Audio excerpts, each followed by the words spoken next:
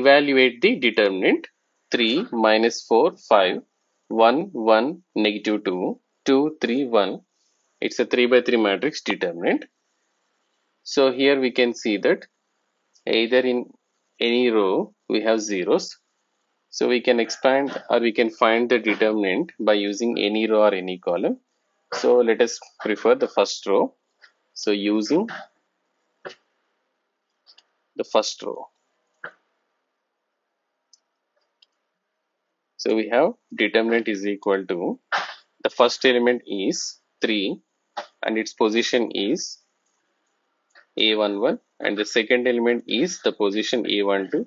The third element position is A13 and we have -1 to the power of I plus j. So for the first position we have -1 to the power of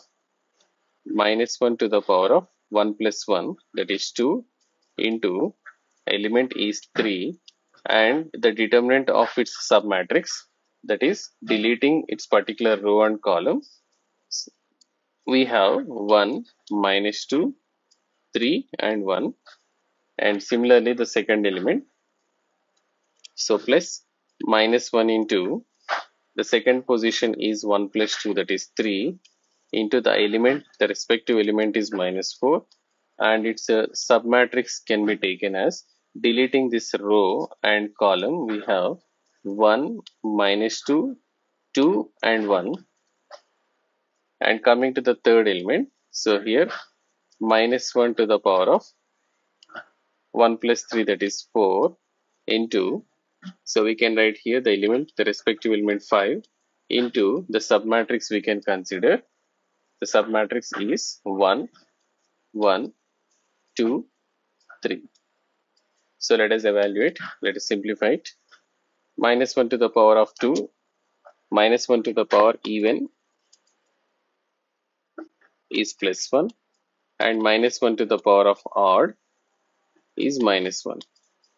So here 2 is even, so we can write 1 into 3 into, and 2 by 2 determinant we can find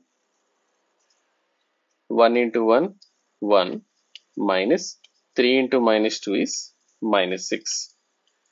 Plus again -1 to the power of 3, which is odd, so we can write -1 into -4 into, and again here 2 by 2 determinant, 1 into 1, 1, minus 2 into -2 is -4,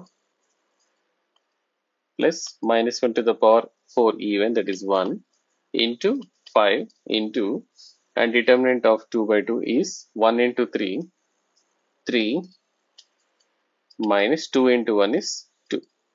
So we can write here 1 3s are 3, 3 into 1 minus of -6 is 7, plus, and here -1 into -4 is 4, into 1 minus of -4 is 5, plus 1 into 5 is 5, into 3 minus 2 is 1.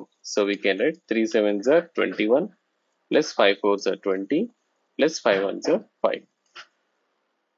So 41 plus 5 is 46. So the determinant value is 46.